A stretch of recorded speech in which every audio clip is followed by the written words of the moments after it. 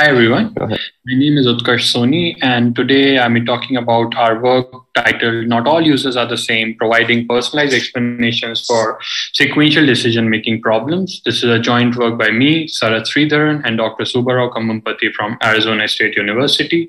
In addition to being accepted at XAIP, its work has also been accepted in IROS 2021. Now, in human-robot interaction scenarios, it is very important for the robot to behave in a way which is comprehensible to the human. And even optimal actions can appear to be inexplicable to the human due to a model mismatch between them. So basically, by model mismatch, what I mean is that the robot's model of the task can be different from what the user thinks the robot's model of the task is. And in that way, even optimal behavior can appear to be inexplicable. And this kind of a model mismatch can be fixed if the robot provides some explanation in form of model updates to the user. However, every user is potentially different. Hence, they would come up with different background knowledge and they might require different explanations for the robot's behavior. Imagine a doctor explaining a diagnosis to a patient versus explaining the diagnosis to a colleague.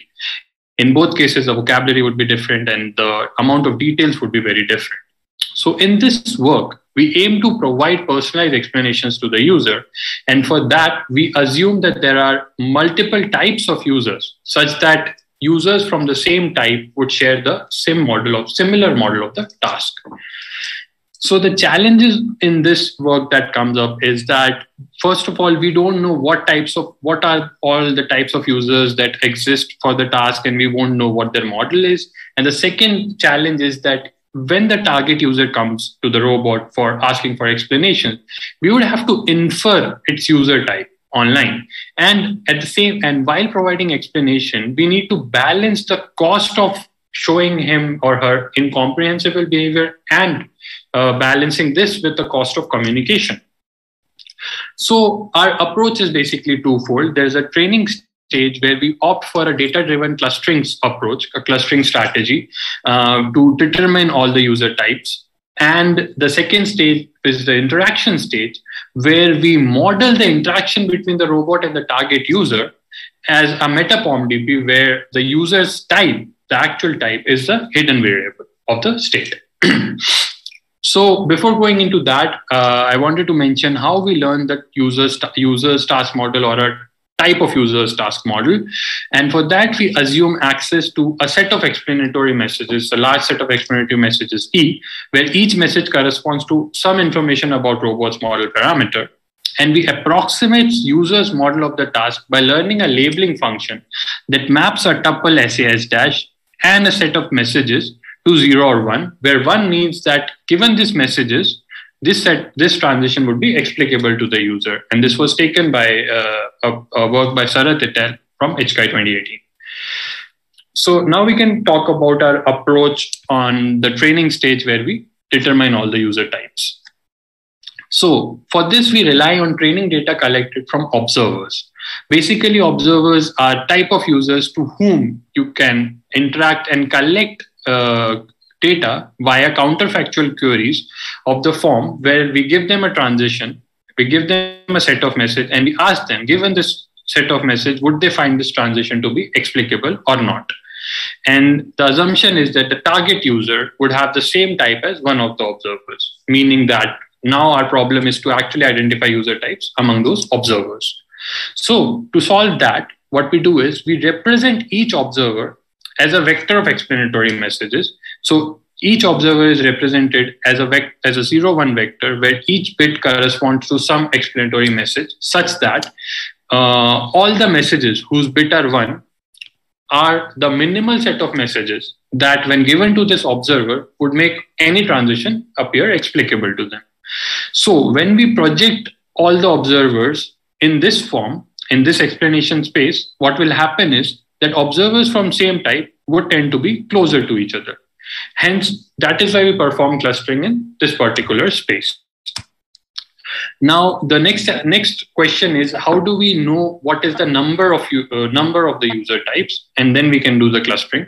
So for that, we define an intra-cluster dissimilarity measure called disagreement. It's a domain-specific measure, which basically which is a problem-specific measure, which basically given any clustering is computed as follows. We take it is the number of instances where we take observers who have been put in the same cluster, but they disagree on label of some transition while they have been provided same set of explanatory messages. So for that, we look into the original data that was collected from the observers, and hence this data points would have the original explanatory messages and original transition.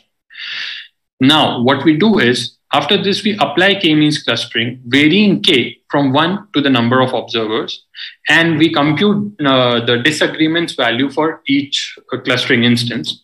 And then we take the elbow point of the disagreement versus k plot as the estimated number of user type. Because what will happen is that once you reach that point, after that, what will happen is that observers from the same type would start getting separated, and that wouldn't decrease the disagreements value a lot. So that indicates, the elbow point indicates the actual number of user types. So we take the clustering output for the elbow point corresponding to the elbow point. So that's the clustering output being shown here. And then we retrieve the original data corresponding to the observers, and then we combine the data at each cluster.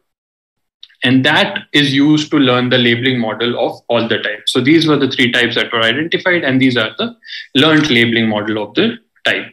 And to be more specific, we actually learn a probabilistic version of this labeling model that gives us the probability of a label, meaning whether a transition is explicable or not, given a transition tau and a set of messages E dash. Now, coming to the interaction stage, where the robots is going to actually explain the transition plan steps to the user, the interaction actually happens in multiple steps, where at each steps, the robot will show the user a plan prefix and will give them some explanatory messages. And the user will respond as a feedback with labels for each of the transitions in the prefix. So we define the total cost of this interaction as a linear combination of communication cost and inexplicability cost weighted by some trade-off parameter lambda. And finally, we model this interaction simply as a POM-DP, as a meta-POM-DP, where the user's actual type is considered to be the hidden variable of the state. In this case, the reward, the POM-DP's reward will actually capture the cost of interaction, and we use the probabilistic learned labeling model to update the belief in the target user's type. As we keep on interacting with the user and keep getting labels for the transition, we can infer what their user type is in the POM-DP setup. Now, exact POM-DP solvers can be intractable for longer horizons, and that's why we turned into approximate approaches like the QMDP approach by Littman et al., where if you look at the POM-DP and you have been given the user type, then it simply becomes an MDP. So we take the Q values for any action for these underlying MDPs, weight them against the belief for that particular type, and that expected sum gives you the Q value for any belief state. Coming to the QHR approach, we further approximate this Q star T value using a suboptimal policy where we assume that the robot will only be providing explanation for the current step and refrain from providing explanations further. So that allows us to calculate this in a closed form. And we also looked at POM-CP approach by David Silver et al., which allowed us some non-myopic look ahead, where what we did was we modified their MCTA strategy to only go till depth D. And then after that, we replaced the remaining value for the simulation with the QMDP estimate. Now, coming to evaluating our techniques, for that, we did computational experiments as well as human subject evaluation. So we evaluated our technique in a disaster rescue domain where the robot's task is to rescue a survivor and put them to a shelter while there are some obstacles in the task, which actually robot is equipped to navigate through, and there are some other tasks that it has to do, like refuel at the fuel station, etc. And there was the other domain we took was the 4 rooms domain, which is a standard domain. And we also conducted a user study to determine the usefulness of personalization. So first, I'll talk about the computational experiments. For that, we used simulated users, as in the target users were simulated as an MDP, and the observers by which we collect data were also simulated as an MDP. We had a single setting for a disaster rescue domain where we handcrafted 5 user types, whereas for the 4 rooms domain, we had 3 settings where we varied the number of user types from 2, 3, and 4. And each time the model was of each user type was basically randomly allocated. Now we had a total of 4 settings. So for each setting, we collected data from simulated observers. And for each user type, we picked 1 target user, and then that target user was explained 3 randomly generated traces by whatever techniques we were evaluating. So for the results, we saw that our clustering strategy was indeed able to detect as in perfectly separate observers from the user type, and it was able to perfectly get all the user types for all cases except for 1 case, which turned out to be okay, because in that particular case, the models that were assigned to the 2 user types that were clubbed together were such that they in fact did not require any explanation. Because they came up with the same plan as a robot would. And then we trained a decision tree classifier to learn the labeling model of all the detected types. So their accuracy came out to be quite high. And finally, to evaluate the POMDP solvers, we used a baseline. We developed a baseline technique. The baseline technique simply treats as if all users are coming from the same type. So it will collect data from all observers and just use that to train 1 labeling model and use that for any type of user, for all users, basically. So, and we also defined a regret measure that is used to check, whether the solver, so the regret measure basically takes the difference between the solvers, whatever solver we are evaluating, the difference between the interaction cost of the solver and the interaction cost of an oracle solver, which already knows the user type and has been given the correct labeling model. In addition, for our experiment, we varied the trade-off parameter lambda from the total cost. So, as you can see, the regret values for the QMDP and POMCP algorithms were quite low compared to the baseline techniques, while QHR sort of lies in the middle, and this was true for different values of lambda. Okay, coming to the user study.